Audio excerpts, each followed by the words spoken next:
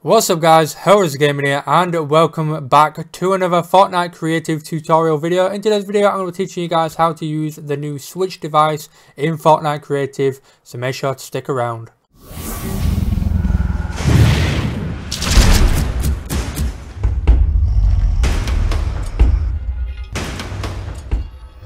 Alright, so let's get straight into it guys. This is the new Switch device. There's 3 different versions and it's really cool and how to use this.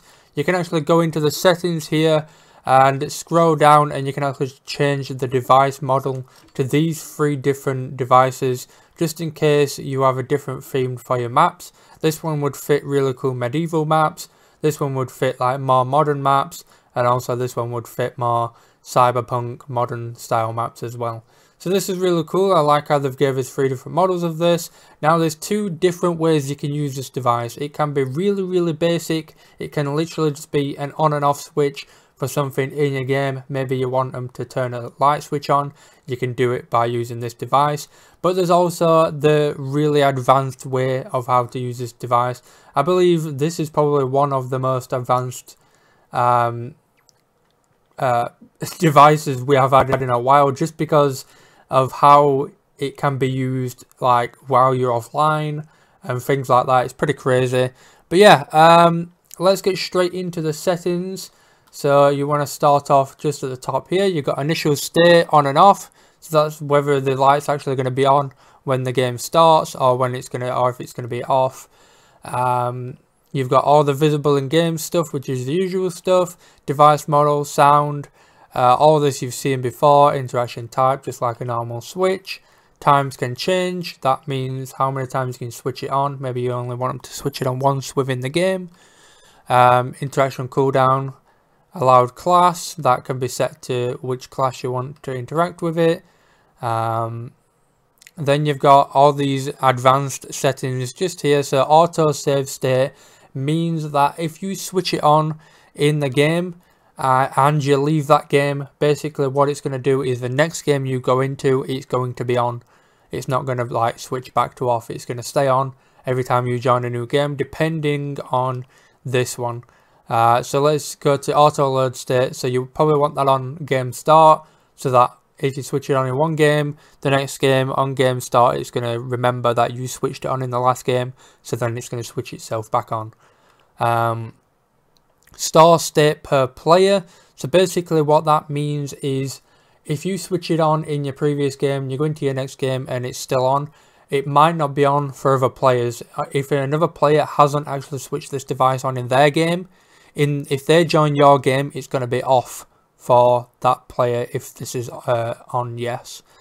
So yeah, a little bit weird. I hope you guys are keeping up with this. I will put a full detailed explanation of how to use this device down in the comment section, so make sure to go and click that and read through it if you want to actually learn about this device. So anyway, let's move to resolve conflicts. Now this can look very difficult when you're first reading through this. Basically what this means is if the majority of players has this device switched on, then the entire game is going to have the device switched on. If prioritize on, that means basically it's going to prioritize the most played player in the game. So let's say you have 100 hours in one map and you have this device turned on. You go into a game where players have only played for an hour. It's basically going to prioritize your loading. It's going to prioritize you having it on over everyone else. It's going to be on just because you've got it on. So yeah, a little bit difficult to understand, but yeah, basically you're going to probably want the first player to that's what it's going to do, is going to load the first player that started the game, and it's going to be their settings throughout the game. This is completely up to you guys. This obviously depends on your type of game mode, what you have. But yeah, this device is mainly for open world maps. So if you've got an open world map, or maybe you've just got a really advanced map and you want to add something like this in. Anyway, let's go through the channel settings. So you've got enabled and disabled, turn on when receiving from, load state when receiving from. So basically what this is going to do is, let's say you join the game and the spawn pad that you spawn on will trigger this device and load what settings you had previously. So if you had it on previously, you join a new game and that spawn pad recognizes that it's you, then it's going to turn it on. Save state, that means it's going to save what state it is in. So you turn it on, it's going to save it. Check state, that just means that it's going to check itself. Then you've got the clear player persistent data and clear all persistent data. So I'm not 100% on this, but I believe this means that if you trigger it on and then later on in the game you unlock something else that has nothing to basically changes this device, you can have it so that it clears this device and then obviously the new device takes over that one. So maybe you have a job and the job gives you 10 gold per minute. Maybe later on you get a new job and that gives you 20 gold per minute. So they're going to basically remove the previous job and give you the new one. That's kind of an easier explanation on this one, I hope. When turned on, that's your usual stuff there. When state changes, that's basically just when it changes to on and off. If on, when checked, transmit on. So these two are the main two settings you're going to want on. So if on, when checked, that means that if you're in the previous game and you've unlocked a new level, in the next game that level is going to be closed. So if you join that new game and your previous level had the switch on, basically if the new game recognizes that you had the switch on, then it's going to unlock that level for you. So you don't have to redo all the levels again. Let's say you're playing a death run and you've unlocked level 20, then it's going to automatically unlock level 20 for you, whereas everybody else is going to have to continue from level 1. So yeah, that is how that works. On, state, save, transmit on. So let's say you save the device. Basically you might want something else to be triggered on that. So yeah, I'm going to be teaching you the basics of how to use this, guys, and then you guys can go from there. So here we have 3 examples of how this device works. So we've got if you buy a vehicle in an open world map, this vehicle is not going to spawn on the next game. So maybe you want them to keep that game throughout every single experience. Well, this is how to have it save. Then you've got the level. So maybe this is level 10 and you've unlocked it. And the next game you want to go into, you want level 10 to be opened, and that's going to open that. And then you've also got the currency giving you money every 10 minutes or whatever you want on that. So let's start the game and show you guys how these devices work. So we're going to switch them all on. So let's head over to the helicopter. So this is going to spawn the helicopter, as you can see there. This is going to open the door, and this one is going to activate the device to give me 10 gold every 3 seconds. As you can see, I'm now getting 10 gold, and it's going to continue to get 10 gold.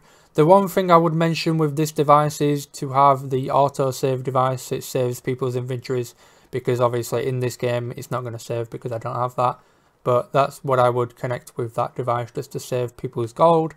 But now all these devices are on. Let's end the game and restart it, and I will show you what happens when we join a new game. So let's play again. As you can see, when you exit the game, everything goes off, but now it's going to recognize that I've had all these switches on, and it's going to turn them all back on. As you can see, this one's a bit weird, so you will have to obviously turn it back on and off. If the player has unlocked this, they'll be able to do that anyway, but they would have to purchase this first. But as you can see, I am currently getting gold because that's how I've got it set up. And let's end the game again, and I will show you guys again how it works. So there we go, play again. If this video did help you in any way, guys, make sure to hit that like button and subscribe, because I do these tutorials all the time on all the new devices, and click the bell so you get notified of when I upload in the future. So there you go. So now we are back in game, guys. I'm going to show you guys how to connect all these devices up and what settings you're going to want to make this work. I hope I haven't rambled on too much, guys. I'm just trying to explain as much as I can on how to use this device. It is quite an advanced device, and yeah, yeah, there's a lot to it. So let's start with the helicopter. So the switch device, you're going to want these settings here.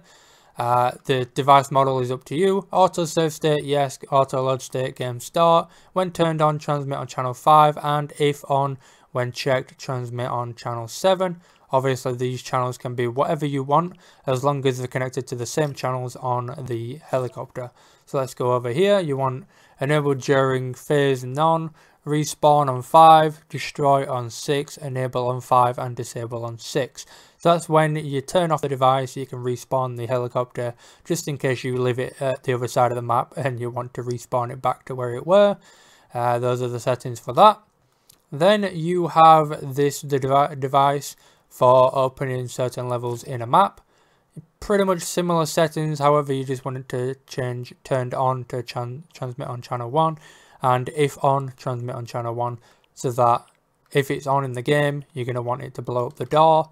And then you're going to want an explosive device on indestructible, blast radiuses, whatever you want, player damage, whatever you want, structure damage, as long as it's enough damage to destroy the structure that it's at, then you're going to want that at that. Damage indestructible buildings, that depends on the blast radius. If you don't want it to destroy everything, then you're going to want that on no.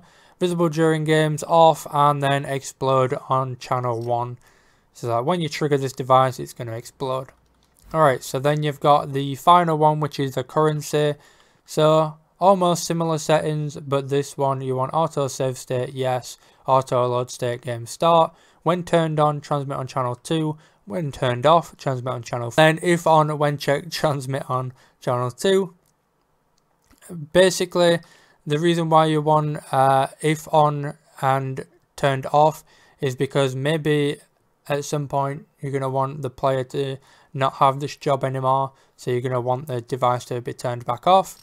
But yeah, now you're going to want a timed objective. So timed objective can be basically this timer is going to be however long you want the gold to be given. So every minute you might want them to get 20 gold, every 2 minutes you might want them to get 50 gold, whatever, that's completely up to you.